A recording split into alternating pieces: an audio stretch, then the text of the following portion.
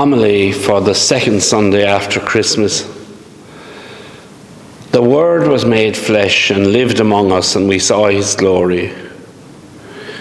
By becoming man, Jesus signified that our bodies are sacred as well as our souls. There's an old heresy which sees our bodies in opposition to our spirits. This heresy can be traced back to the French philosopher Descartes in the 17th century, who saw the body as mere matter. If we view our bodies as mere matter, then they can be regarded simply as objects of manipulation or exploitation. Because of this, many Catholics, for instance, continue to reject Humanae Vitae, that timely, albeit disputed, encyclical of Pope Paul VI in 1968 on the rights and wrongs of birth regulation. They reject it on the basis that our bodies are private things we possess and can be used as we see fit, leading to the common refrain that the church should stay out of the bedroom. How many people are familiar with the refrain, "I can do what I like with my own body"?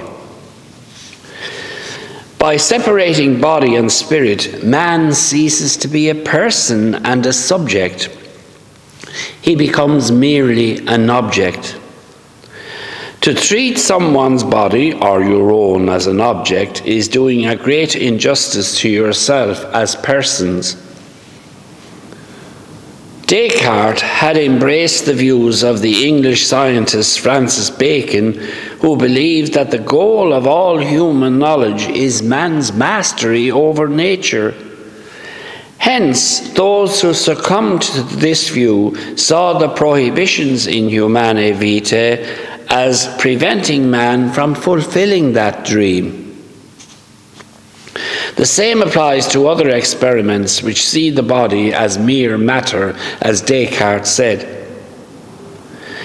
The body can never be reduced in such a way.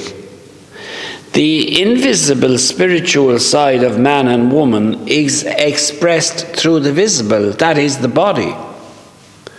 To put it simply, I am my body.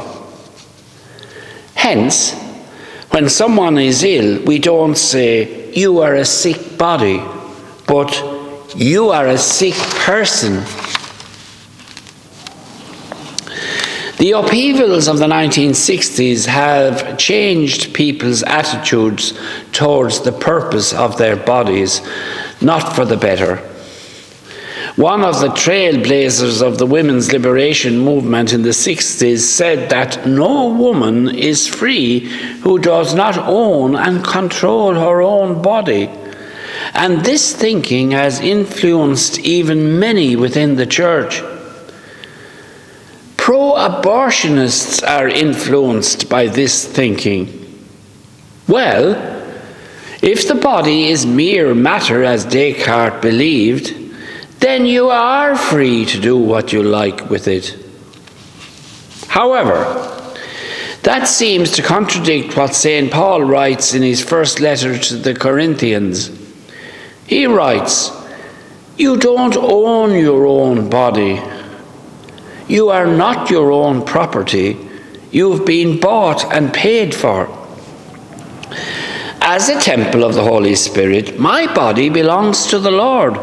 And if we're not using it in line with his will, or if we're using it as an object, then we've strayed from the path of truth."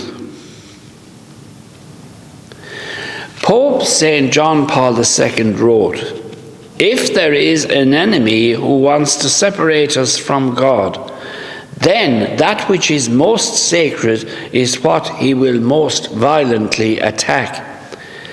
The battle for man's soul is fought over the truth of his body. Knowing that truth and living by it will shield us from this error and keep us on the path which leads to the resurrection of the body at the end of time." Thank you for listening, and God bless you all.